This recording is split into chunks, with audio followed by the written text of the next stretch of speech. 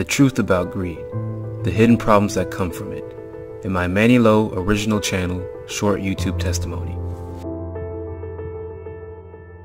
When we think about greed, we automatically associate the term with people who are rich and have a lot of money. However, the truth is, being greedy does not just apply to the rich and wealthy, it also can apply to everyone else. Even if we do not realize it, greed can slip into our lives in many ways, which will cause us to be ungrateful for the things we have. You do not have to be rich to want all the attention from others, all the love from your family members, all the praise from those looking at your accomplishments. To be greedy, in my opinion, means that you want it much more than what you need. Also, being a greedy person does not lead to anything good. In the Bible, it says, "No one can serve two masters. Either he will hate the one and love the other, or he will be devoted to the one and despise the other. You cannot serve both God and money." Even though it is true that greed can go beyond what most people normally think, money is and will always be one of the easiest examples to use because we all need it to survive comfortably. I'll use my first channel as an example for this. When I started up my original Mannylo channel, all I did was post anime clips for fun because everybody else already doing this didn't do it the right way.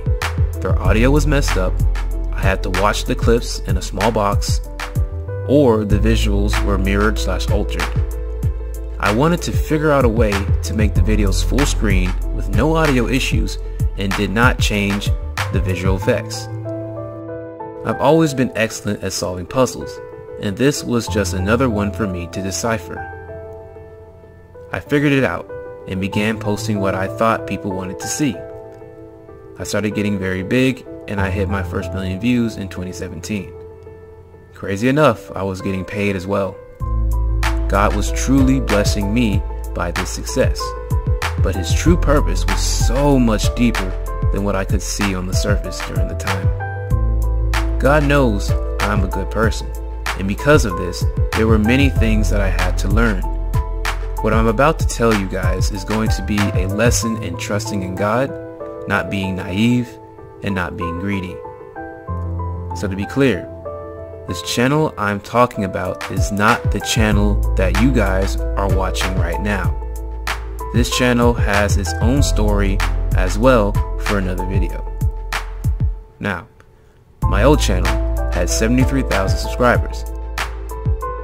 I had never thought such a thing would happen for me, and it was happening very fast. People wanted to make business deals with me, and this is where the naivety came in. I knew better than to trust people online, but like I said, I was still naive during the time. A person wrote me saying they could double my profits, views, etc. if I gave them access to branding on the channel.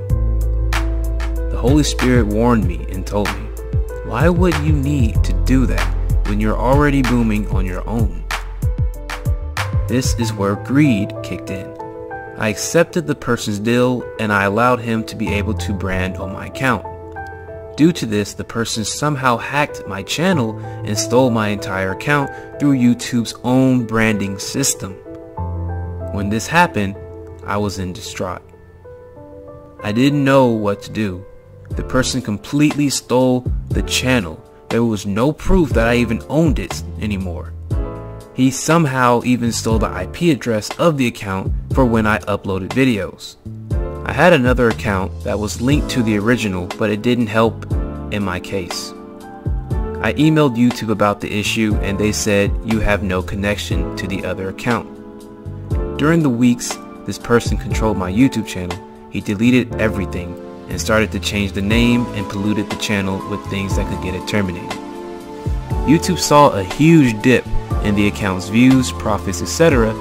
and got interested in my claim since I was spamming them and their forum. The only thing that I had that could connect me to my original channel was my Google AdSense.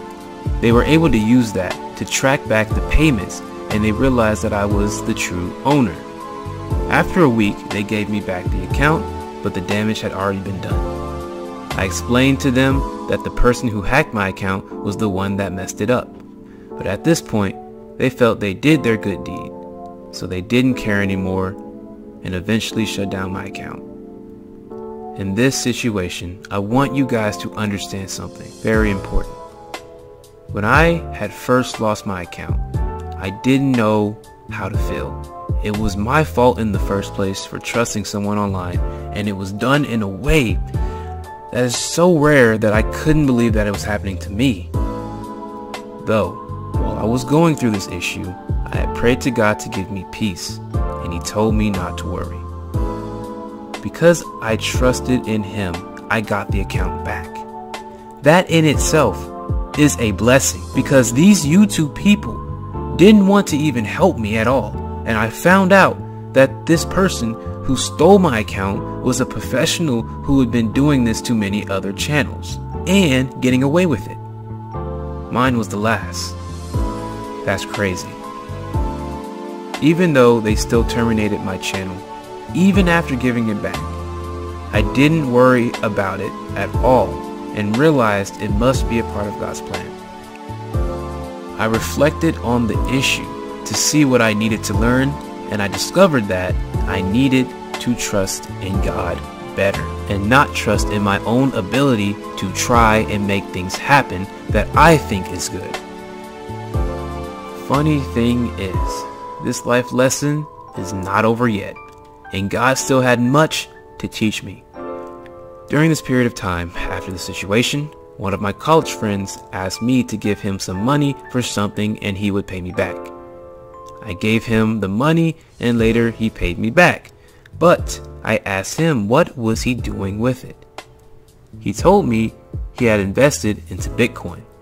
I didn't realize my true mindset at the time, but now I see that I still had a greedy nature in me that God had to root out. I asked my friend to invest some money for me into it as well, and he agreed hesitantly. And the increments or amount that he asked for was between $100 to $400 each time.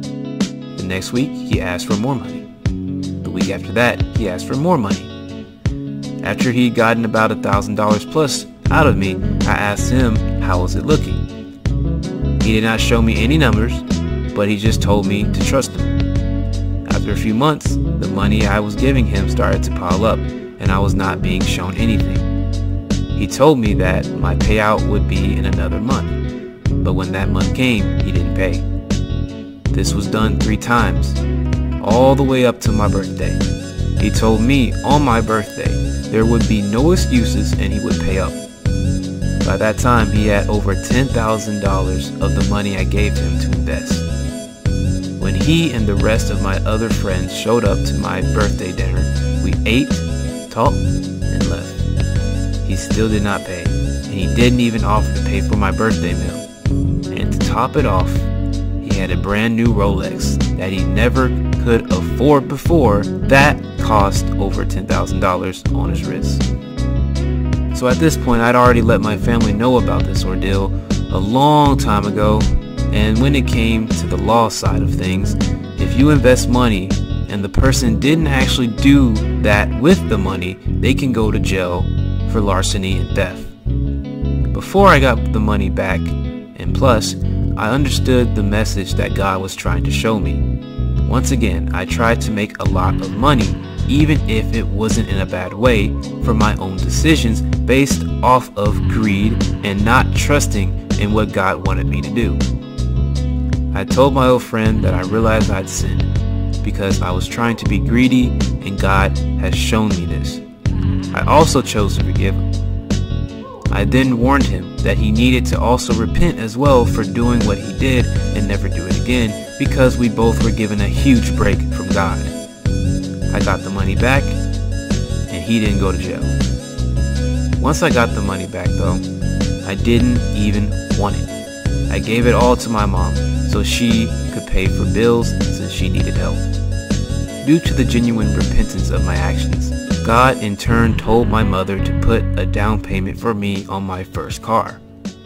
I had my license since I was 16, but I had never had the money to get a car. I was 22, so this was last year, and I finally had my first car. That was an LT Camaro 2018. Funny enough, she said when I was a kid and watched Transformers, this was the car that I'd always wanted. I was just happy to finally have a car. But ultimately, God already put it in me not to worry about the things of this world, but to be grateful for everything. So guys, I just want you to know that you must trust in God, the good, and not the evil things that come from the devil. Greed is a terrible thing. All sins lead to death, no matter how small. Through repentance and forgiveness, God blessed me tenfold afterwards. And this is a part of my testimony for you all.